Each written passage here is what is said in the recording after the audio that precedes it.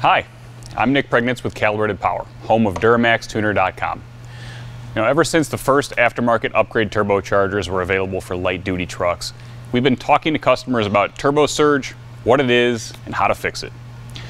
Turbo surge is characterized by distinctive bark or continuous fluttering noise that comes from the turbocharger due to high load and low engine speeds.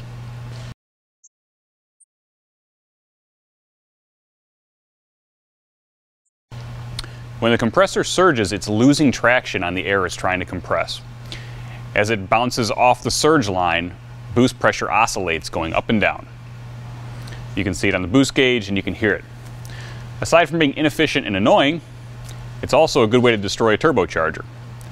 That's why it's important to adjust the tuning or the setup very soon so you can avoid surge in the future.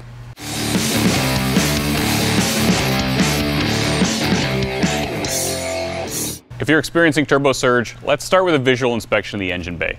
We're looking for a dirty or clogged air filter, disconnected wastegate line. Also, you're going to want to scan the truck for diagnostics to see if there's any codes that would show a map sensor that's out of range or a VGT actuator position sensor that's out of range. Either of those two things can lead to the vanes being closed up and excessive turbo surge. Boost leaks won't cause turbo surge, but boost testing the truck is always a good idea during the diagnostic process, and it'll improve the reliability of the system and any fixes that we make in the long term here. Most boost test kits start with the hot side intercooler pipe.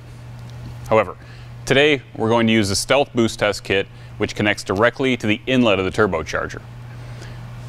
Connecting the compressor side of the turbocharger like this ensures that we test the back seal around the compressor on the turbocharger, giving us the most accurate picture of the truck's ability to hold compressed air, which is of course essential to making power and operating reliably. In today's example, where we work through a solution for turbo surge, we're going to set it up with a pretty common scenario, and that is the customer's recently upgraded the turbocharger, changed to a larger compressor wheel, and is working with the tuner to get the truck to run right.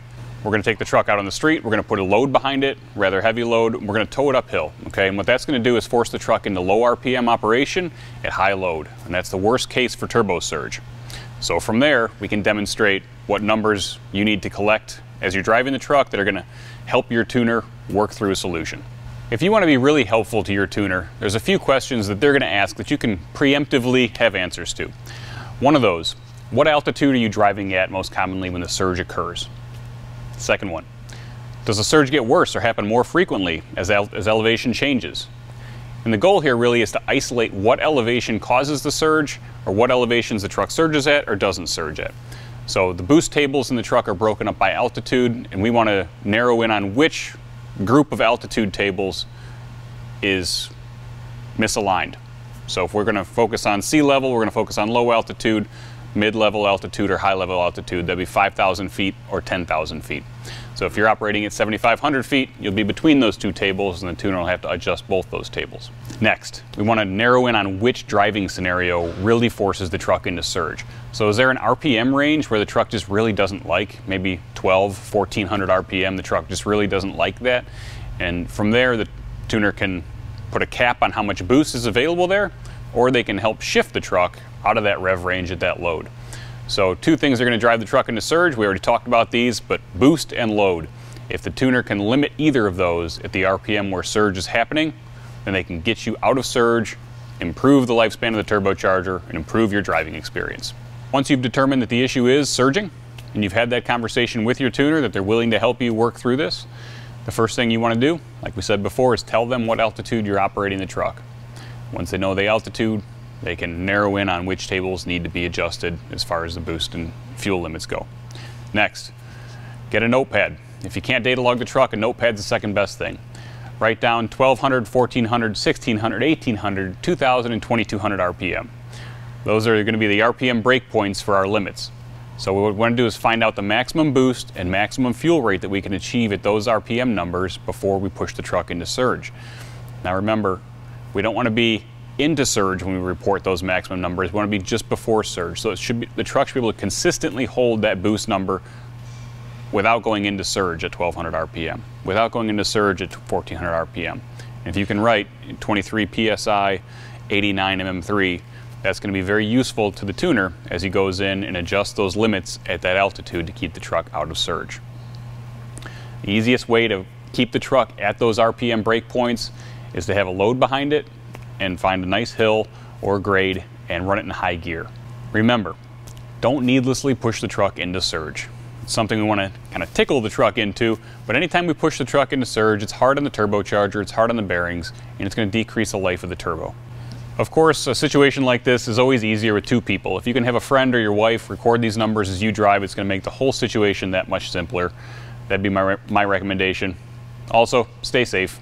We've built a tune to demonstrate the scenario a customer might run into while lugging the truck and trailer up a significant grade without any built-in surge protection in the tune file.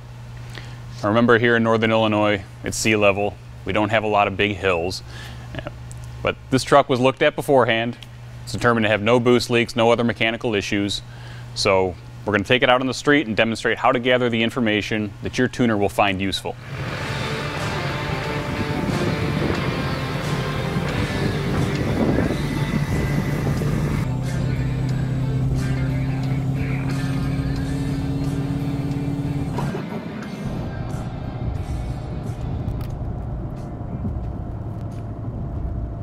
Okay, so you've taken the truck out on the street, you've logged it, or written down at least your RPM numbers and your boost levels and your maximum MM3 values that you've observed, where the truck feels comfortable, so it's not going into flutter, and it's just on the cusp of it, right? So we don't want to be right on that surge line. Usually you can hear the turbocharger as it goes into surge.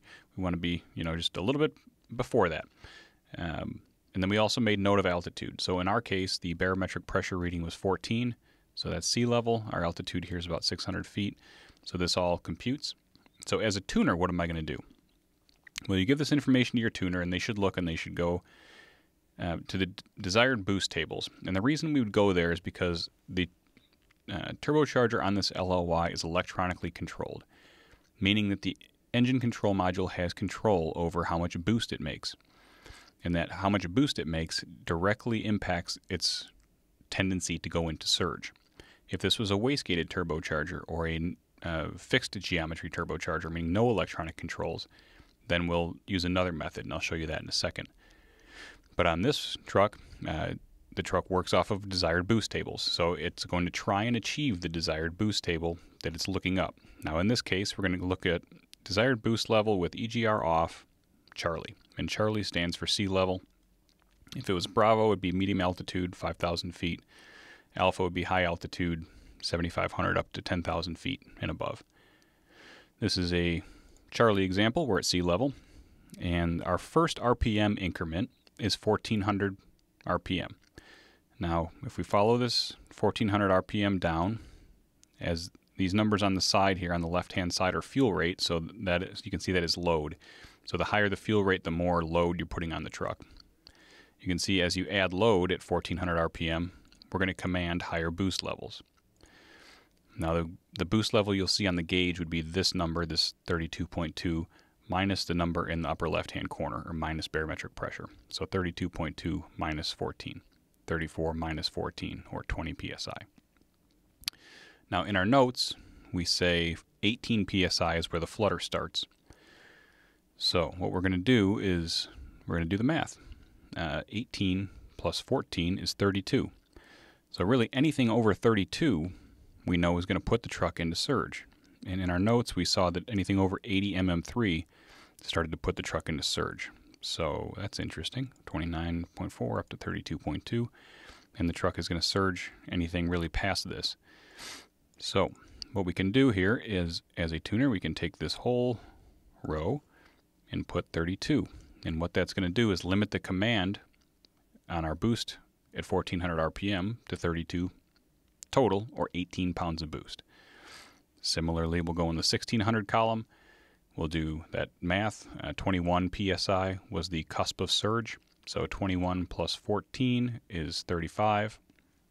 Anything over 35, or anything over 85 mm3, started to put the truck into surge. So a good way to get it out of surge is to not command over 35 pounds. There you go. 1,800 RPM. Again, 26 plus 14, 36 plus 4, 40. Okay, so we don't want to command anything over 4, or anything over 40 psi total in order to keep the truck out of surge. This seems probably somewhat redundant, but this is the magic of tuning. And similarly, we'll do the 2000 column at 33. 33 plus 14 is 47. On the LOY, you can command up to 52 psi total. Now that's not including barometric pressure. Keep in mind the map sensor on an edge, or similarly, because they use the wrong PID in those scan tools, only reports up to 22 psi, but the truck does have control of boost up to 37 pounds of boost. So if we want to keep it under 47, we can go over here in this column, 47, enter, and that should keep the truck out of surge. Now we can do a little smoothing and cleaning up and, you know, whatever you want to do as a tuner to make this look a little nicer. But that should keep the truck out of surge in the low altitude. You may have to do something similar in the medium altitude. I'll give you a little trick here, and that's if you take these numbers, so this 40, divide it by 14, that'll give you the pressure ratio. That pressure ratio is probably a similar pressure ratio that's going to cause surge at medium altitude and high altitude. So medium altitude, you can see you got 12 in the upper left and then 10 at high altitude. So if you do the math on this, you know, your pressure ratio is probably going to be similar in the surge zone. So what if we don't have a variable geometry turbocharger? What if this is a S467 on this truck and it's going into surge, or an Aurora 5000 or something like that? How do we then control it? Well, we can't command less boost. It's not going to work. There's no effective way to limit the boost on those turbochargers. So what we'd have to do is limit the fuel. And the best way to do that on the LOY is in this max injected fuel quantity table.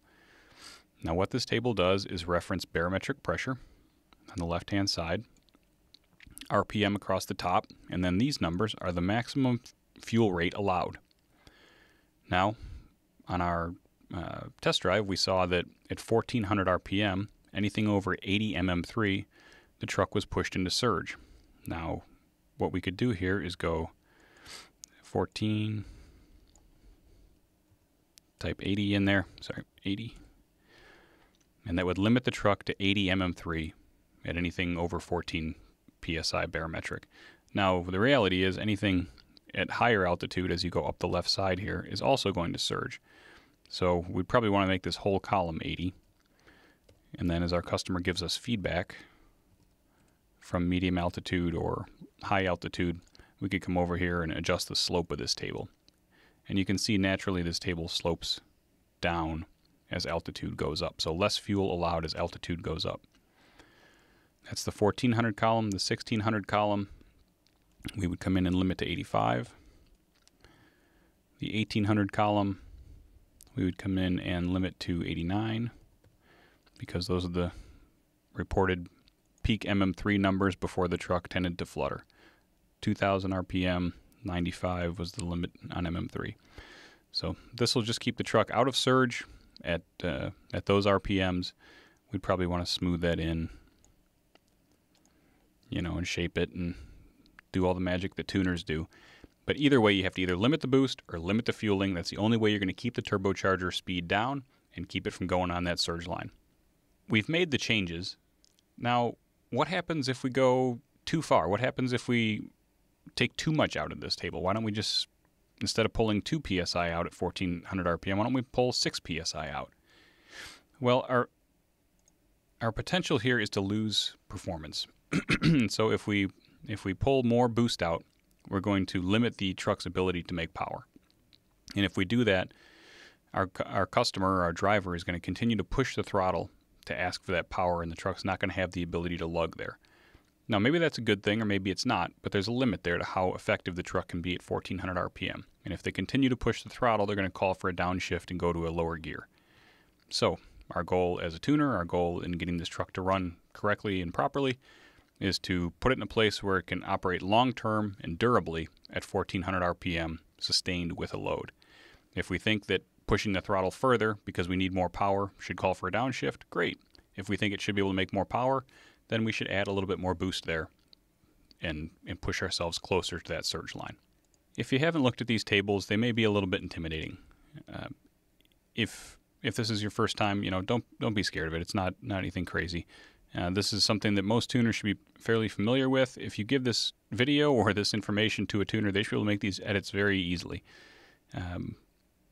Our goal here is to make the truck run as predictably and reliably and durably as possible while making the best power that it can in an efficient way. We want the truck to be safe, we want it to be nice to use, we want it to be nice to drive. This is an iterative process though. So what I mean by that is that we may have to make a couple other small adjustments here. So, we're adjusting for low altitude. If you go up to medium altitude, things may change a little bit. And we can apply some of the stuff we learned in this example to medium altitude and to high altitude. But keep in mind that depending on how you drive the truck, the altitude, the air temperature, all those things can come into effect. And that's not even mentioning the potential mechanical issues that some of these trucks might have and need to be troubleshot. So just be patient with your tuner. Give them the clues they need to get the truck right, and I think you'll be happy with the process. We've certainly enjoyed sharing this diesel knowledge with you. If you've enjoyed the content today, please like or subscribe our channel. I would appreciate it. I'm Nick Pregnance with Calibrated Power. See you again on Diesel Insights.